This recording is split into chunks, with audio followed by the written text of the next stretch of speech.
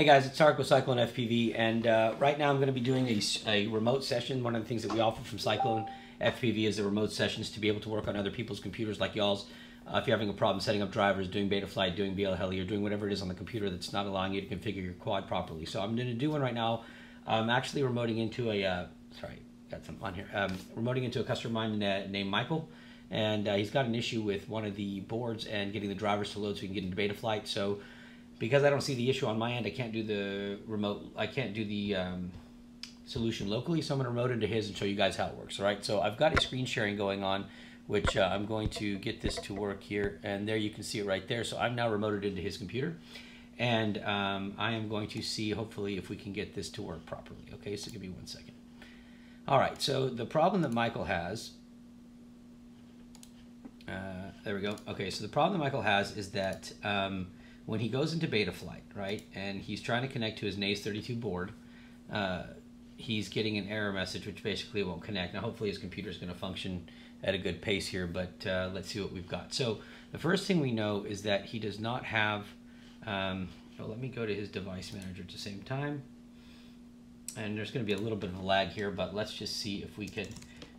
So we're back in beta flight right now, and we've got the beta flight loaded. And what we want to do is we want to see why we're not transferring data. Okay, so let's just see what we've got here, and we're going to go and choose the board.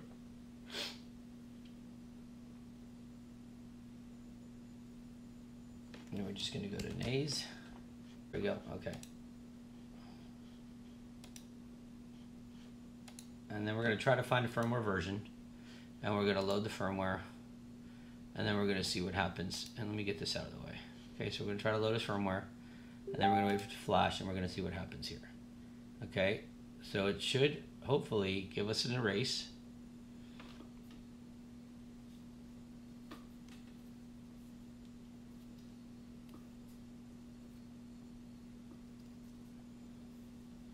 And we're just having, like, there must be maybe a slow connection between the two computers, but we're going to see if we can fix that real quick. So let's see once we flash if we're able to connect.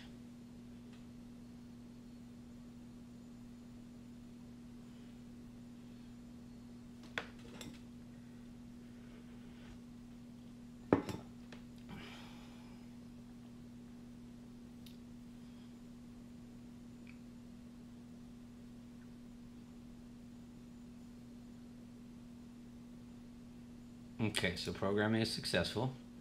That's kind of what we wanted to see. Let's minimize this. And now we're in.